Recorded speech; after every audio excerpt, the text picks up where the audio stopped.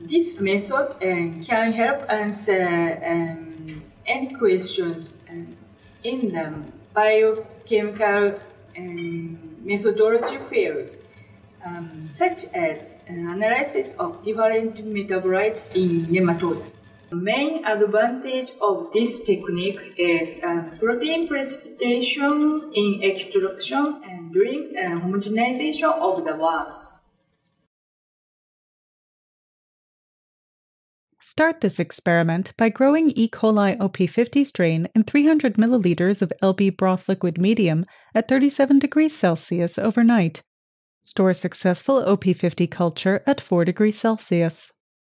Pipette 2 milliliters of the cultured OP50 on minimum 3 previously prepared NGM or nematode growth medium agar plates and spread by hand swirling the plate. Incubate the plates at room temperature overnight to create a thin layer of OP50. Next, use a sterile toothpick to pick a piece of agar from a plate with worms to add at least 100 worms to each OP50 NGM plate.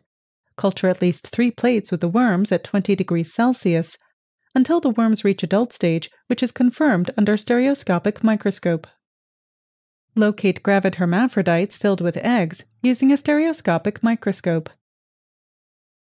After adding 5 milliliters of S buffer to plates, use a Pasteur pipette to transfer the worms from all 3 plates to a 15 milliliter conical tube.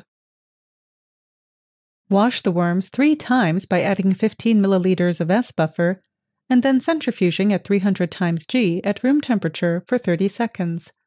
If the volume of S buffer